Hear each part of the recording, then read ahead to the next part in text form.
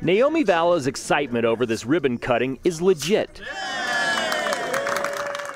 The cutting-edge expansion is important enough to her that she put off her graduation. I found out that I couldn't attend this school post-graduation, and I wanted to continue staying here, so I postponed my graduation so I could attend DTEC for my senior year. Students in Boise, Kuna, and Bishop Kelly can take electives during the day at DTEC in everything from automotive repair to zoology. I'm super interested in CNA. Here I have the ability to actually get my certification without having to go and spend thousands of dollars at, a college. The Dennis Technical Education Center was built in 2000. Last year it got money in a bond to expand and was able to add a new wing less than a year later. It's an opportunity for students to come out, get a taste of what they want to do as a career or maybe as a hobby, kind of explore a little bit before they go on and graduate high school and then go into the post-secondary realm. DTEC has brand new equipment for its CNA, EMT, and dental classes, and it's added classes in HVAC,